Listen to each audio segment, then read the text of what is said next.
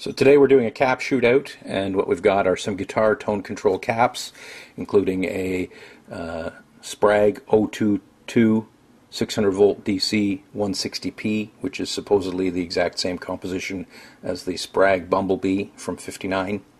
We have an 02 200 volt Canadian made cap, supposedly the same composition. We have a Mojo paper and oil .022.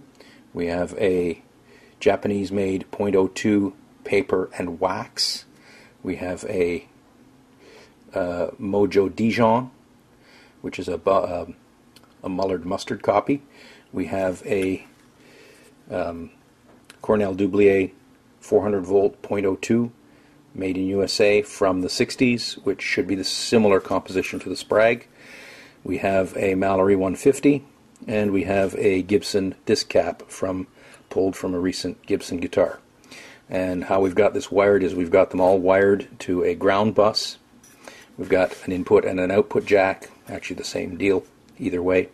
And we've got a clip going from the hot side to be able to clip to our caps. And in line with the clip we have a 180K resistor, which would simulate a guitar tone control turned down about halfway, so that we can hopefully very clearly hear the effects of these caps. Well, this is very, very interesting. I've already been trying stuff, and there's some definite odd things going on.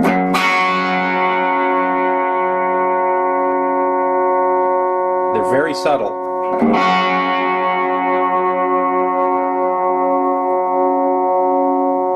This is the 160p.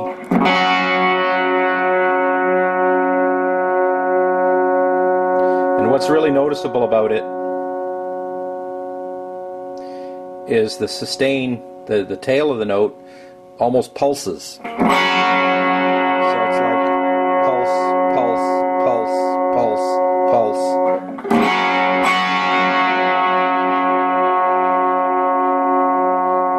Almost like I'm shaking the guitar, which I'm not.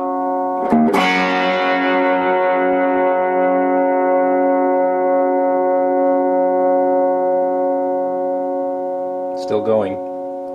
And it's sort of cycling, as you can hear. Hopefully you can hear. The other interesting one is this Canadian-made one, which should be a similar composition.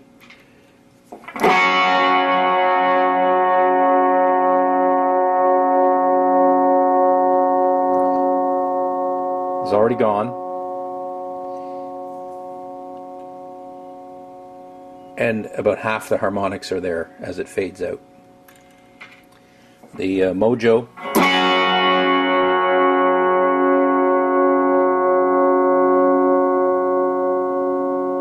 is brighter, has a sort of a similar decay, but again it's already gone. And what was noticeable with the 160p was the incredible sustain. Here's a surprise. The Mojo Dijon 02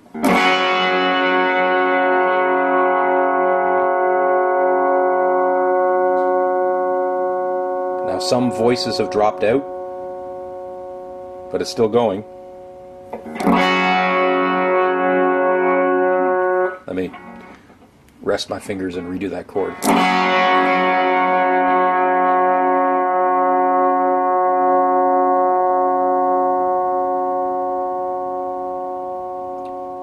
So now only the plain strings are still ringing, which is interesting. The wounds are gone. Whereas with the 160p, those wound strings were still ringing. Very interesting. It's really weirdly subtle stuff, but it's actually shocking what a difference there is. This is the wax and paper 02. It sounds horrible.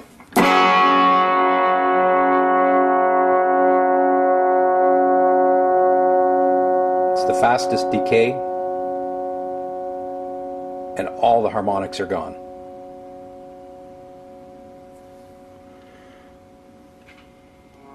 Very similar to the ceramic.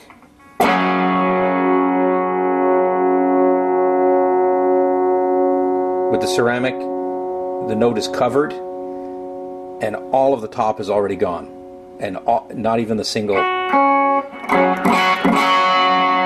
like it's dead already. Gone. Mallory 150.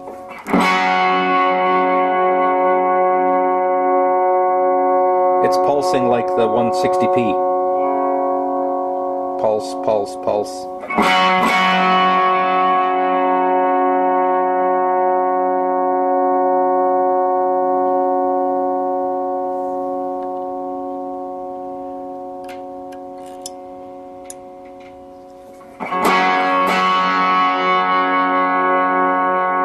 Damn it.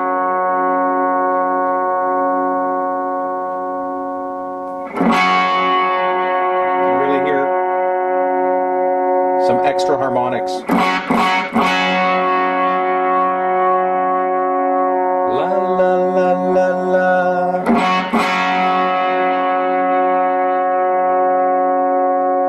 Ringing, ringing, ringing away.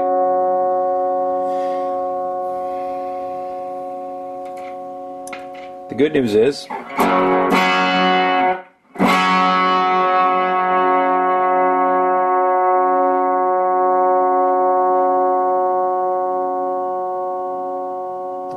it's only half the decay time.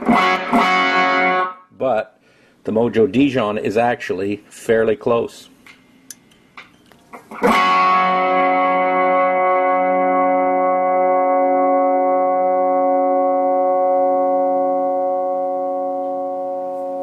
Very interesting stuff.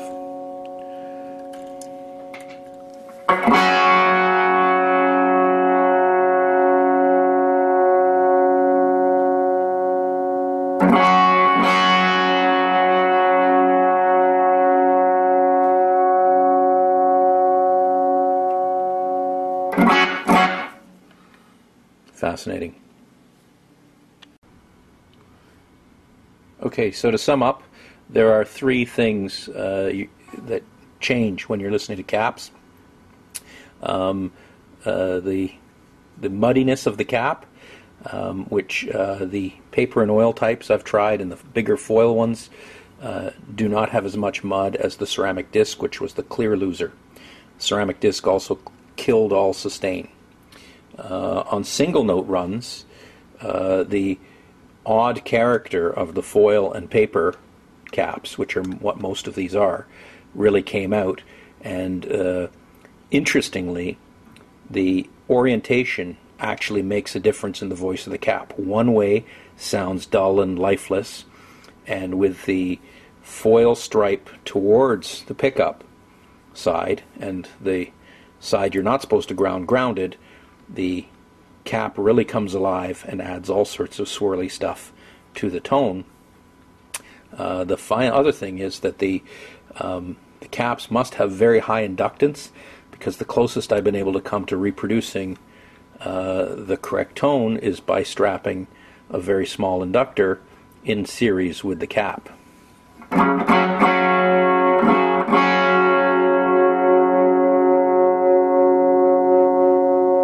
There's also a pulsing thing going on, which is related to the actual cap value, almost like it's charging and discharging like a tremolo system. Very interesting. Pulse, pulse, pulse, pulse, pulse, pulse, pulse, pulse, pulse.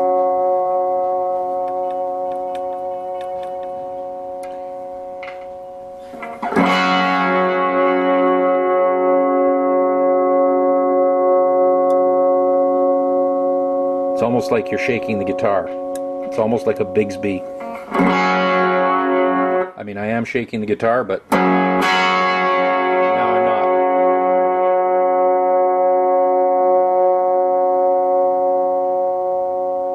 Very interesting.